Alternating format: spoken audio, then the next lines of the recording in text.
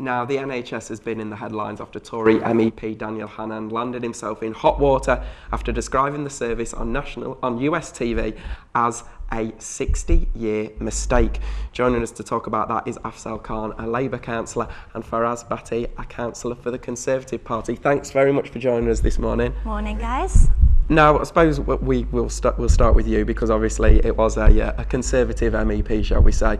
What's the response been like from Conservatives? Is this something that people agree with, Daniel Hannan? I think so. Straight after his comments on the US television, our party leader David Cameron came out strongly, and he sort of made his views known that we respect NHS, we are the party of NHS, and we are looking to do better things for NHS, regardless of one member of European Parliament making his comments. My personal opinion is the comments that was made by the MEP was his comments alone, and you've got to give him a slight credit of bringing up this argument, because there is problems within the NHS system that needs to be looked at, where there has been improvement, but there is also our problems. And what the current government is doing is they're reforming over, rather than talking about the problems that exist. And as far as it goes, I strongly go back to the point of whatever Daniel Hannan said, he said it within his own capacity, not a policy of Conservative Party. Now, what would you say about people saying it's unpatriotic, whether it's between the parties themselves or that is a separate issue? What about the fact of how Britain comes across to the rest of the world? We need to surely put up a united front, come across as a strong country, and by sort of dumbing down our own medical system and showing the flaws, that's actually not giving a very good message to the rest of the world. Well, the thing is, if one member of European Parliament represents the view of every single political person within this country, then I want to really know what does the future hold for us as a country as a whole. There is many MEPs, many MPs in the government as well as in the opposition that come out with all sorts of comments, but that doesn't mean to say this country is falling to bits or the system is falling to bits. And I said it is his comments only, not shared by the people of Conservative Party. But he says, and I quote, he wouldn't wish the NHS on anyone. That's an incredibly strong statement. That's not just pointing out some flaws or some improvements, and it's not really a constructive statement, it's a very negative statement. Indeed, but that again, I will stress back at, that's his own view, not the view of Conservative Party. And I cannot go and strap his face off for saying that, because that's his personal view. But I mean, if he is which he did try to put it as Conservative Party view, that's why the party leader David Cameron came out very strongly, criticising what he has said, and came out with our own policies in terms of the future and the NHS. Now, Afzal Khan, obviously Labour, you must be quite happy that he sort of made this blunder. No, we're not happy at all, actually. End of the day, it's the Labour Party which created and sustains and what has been improving the last decade of the NHS. I think what concerns me is, even if you're listening to Faraz today, he's saying, you know, he's alone, but he himself is sitting here, he's giving him credit. It's his words, not mine. And this is the issue. Well, what you got in the Conservative Party is actually two faces. One face which they want to give it to the public, and the other is the real face of the Conservative Party. And I think what this gentleman was talking about was the real face of the Conservative Party. And that's the issue, really, that what they're doing really is, if they just want to get into the power, they'll say anything to please the people. As soon as they're in power, you will see what the true faces of the Tories are. Now, obviously, the NHS does get a lot of bad press when it does a fantastic service. Absolutely. But the fact of the matter is, it's not just Daniel Hannan who's criticising it. A lot of people have criticised it.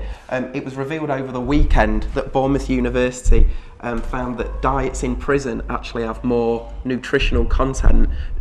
What do you think? Do you think the NHS and the patients are being treated as well as they should be? I mean, look, there has been improvement in NHS. We as a party recognise that. But there is also lots of bureaucratic tape around the NHS, which is delaying a lot of people. I mean, look at it. I mean, I give you an example, and I challenge anybody, in fact, to go to their local A&E, and they will find at least 2, 3, 4 ambulances waiting outside the emergency department, with the patients inside waiting to be transferred to one of the wards. I mean, to me, if NHS has improved so much, why is them patients are waiting in the ambulances in the car parks of accident and emergency?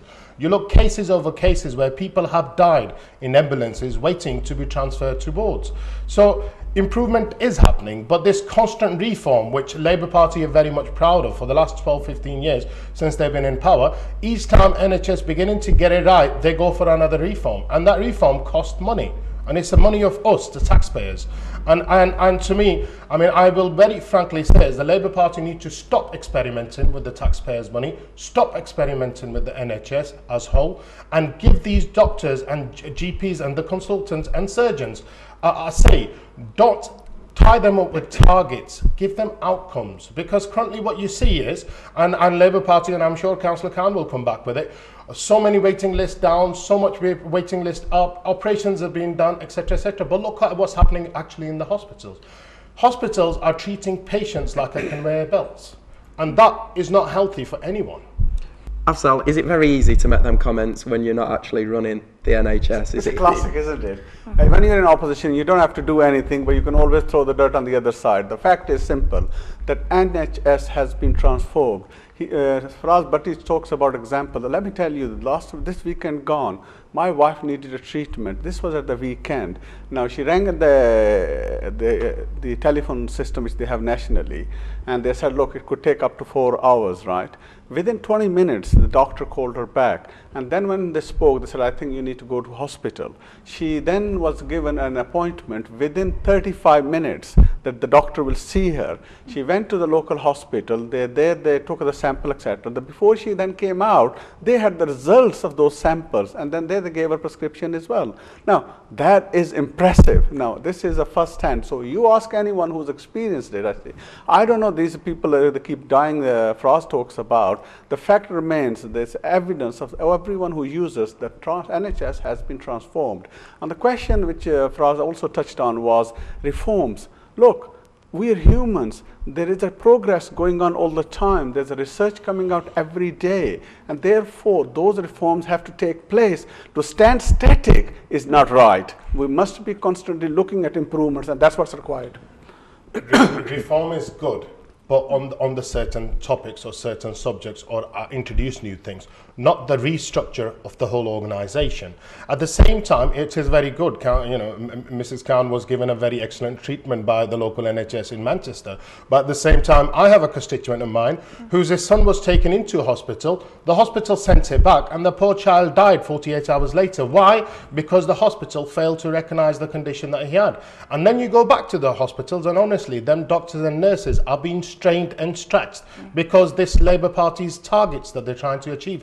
Many doctors and nurses are claiming the patients have been sent into wrong wards because to keep up with these targets. Come on, I mean, let's live in the real world of today. I mean, again, I was in talk with one of the staff of a private institute, and they were saying a lot of NHS hospital patients were sent to me. To me, it's a good idea. If the treatment is available fast enough, why not? But at the same time, when I'm talking about reform to a particular, you know, new diseases are coming in, new cures are coming in, fine, introduce them to NHS, but don't go for the whole structural change.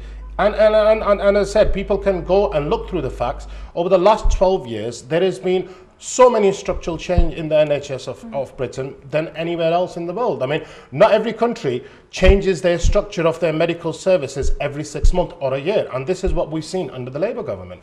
Now, it's fantastic to hear a positive story like the same Mrs. Khan's a success story, and that is great. And I guess it is human nature to concentrate on the negatives ones. You know, there is a lot of success stories on the NHS. They do a lot of good work that is often and frequently overlooked, particularly in the media. It's something that we don't want to give attention to because a bad story makes a good story. So that's, you know, acceptable. But surely, as you're saying, one case of people receiving bad treatment is one case too many.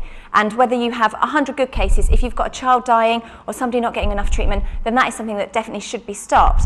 Now, do you think that the good work that you're receiving, as you mentioned there, you gave your own case of a doctor, that's down to the individuals? Yes, there are fantastic individuals that are really the pillars of the NHS that are holding them up and that are providing a fantastic service. But the resources of the NHS as a whole, what the government are providing the NHS, the resources themselves, that's what's lacking. So yes, we all could have some success stories because there are decent people providing that good service, but the resources themselves, would you say that that's something that really needs to be looked at? Let's get the facts straight. The resources to the NHS has been more than doubled since the Labour has come into power. The doctors alone have increased by 38,000. Nurses over 80,000. The biggest plan in the history of NHS of building different hospitals have been taken place. Now these are not imaginary things, they are real improvements. And that's why, for example, if you take cancer, 99% of the patients would be seen by the consultant and in 2 weeks, and they will be on treatment within a month.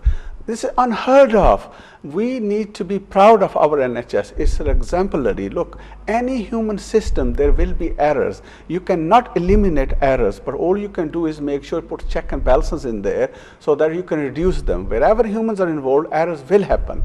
And this is all what's happening. And what these Conservative Party do is they pick up these errors and say, this is the reality of the whole NHS. And this is how they really put down the NHS, which in a way we should be proud of. It's the best example in the world how at the point of a need any one person doesn't matter. You see, Conservatives are all right because they look after the rich people. Quickly before we go, is Gordon Brown fighting a losing battle? Are we next in line for a Conservative government? Yes, we are.